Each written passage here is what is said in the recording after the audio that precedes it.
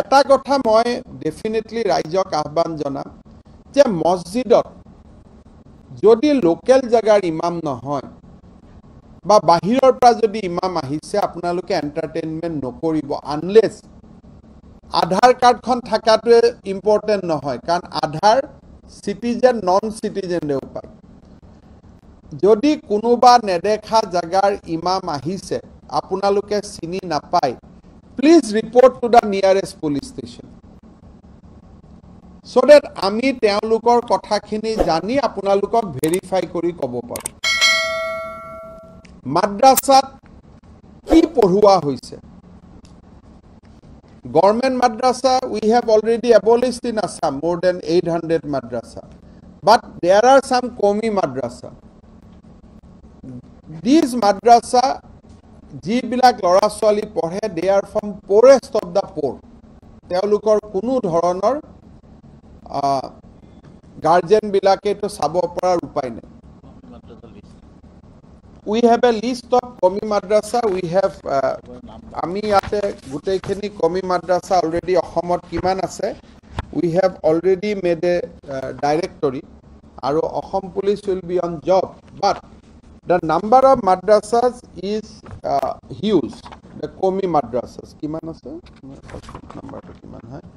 so in that case amar rise বিশেষকৈ স্থানীয় লোকে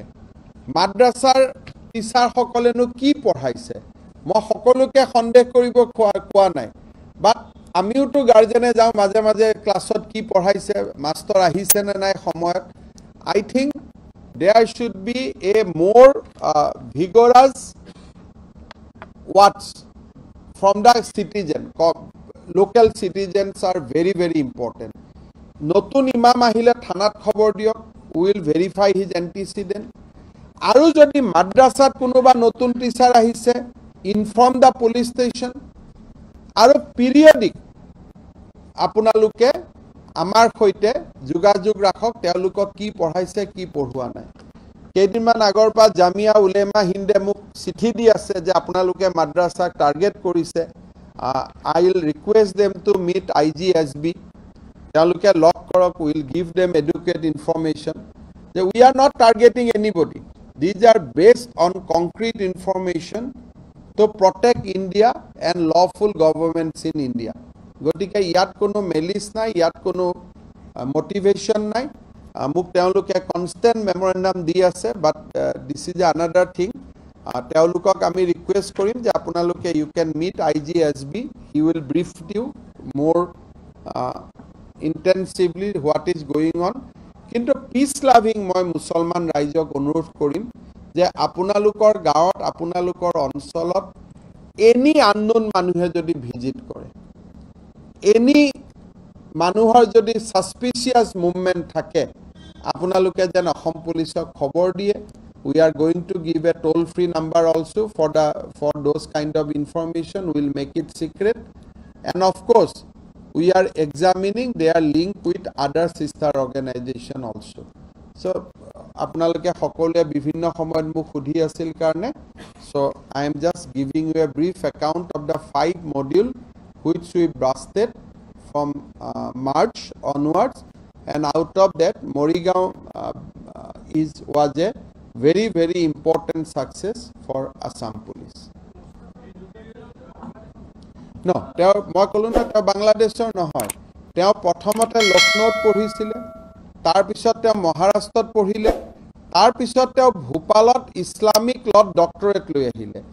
আহি বাপেকক কলে যে মোৰ ঘৰৰ মাটিৰ ভাগটো মোক দে বুলি teo ঘৰৰ মাটিটো ল্যান্ডটো ডিভাইড কৰিলে কৰি পেলাই তাতে এখন মাদ্ৰাসা বনালে আৰু that madrasa become a hub of all these activities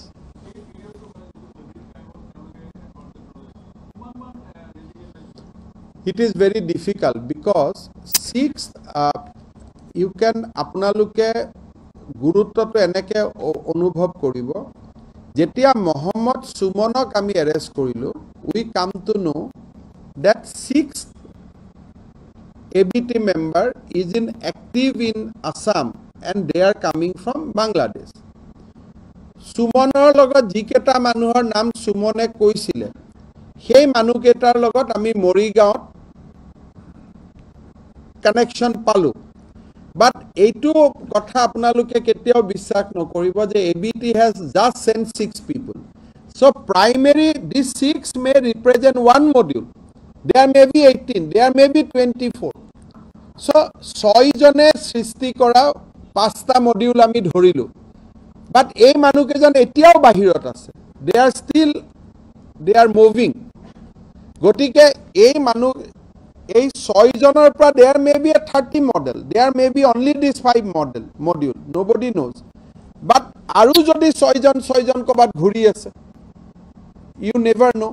So ultimately যেটো আমি কথা বতৰা পাতি আছিলোঁ যে অসমত ফাণ্ডামেণ্টেলিজম আছে, মৌলবাদী আছে, so বহুত মানুহে এটো ডিনাই কৰি উৰাই দিছিলে, but now it has been proved beyond reasonable doubt that Assam is becoming a hotbed for Islamic fundamentalists because Sari Mahot, if you blast 5 module and whereabout of other 4-5 Bangladeshi nationals is still not known. So you can imagine the gravity. Khali module bila ki hoy, these people are not coming here. Unlike our own homegrown insurgency, these people has no immediate goal. আজিয়ে subversive কৰিব তেওঁলোকক দৰকাৰ নাই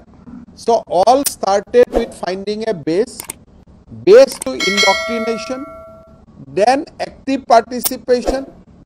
then subversive activities. So তেওঁলোকৰ উদ্দেশ্যটো হ'ল যে large number of population should be indoctrinated first. তেওঁলোকে বিশ্বাস কৰে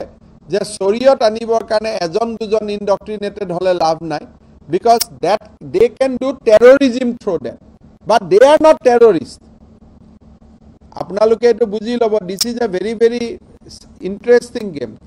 যেতিয়া terrorist organization হয়, কোনবা স্বাধীনতা দিৱসত বম ফুটোৱা কাম হয়, just to take public attention, those are a different game point altogether. These people are not interested to doing subversive activities till they indoctrinated a huge number of people jate eta bidru hobo pare against the state. So সেই কাৰণে তেওঁলোকে কিমান মানুহক ইন্ডিয়াত অসমত indoctrinated কৰি আছে চলি আছে when we are talking at this time also some module may be working, nobody knows. So but this is a very very serious issue and we have created an organization in Assam Police also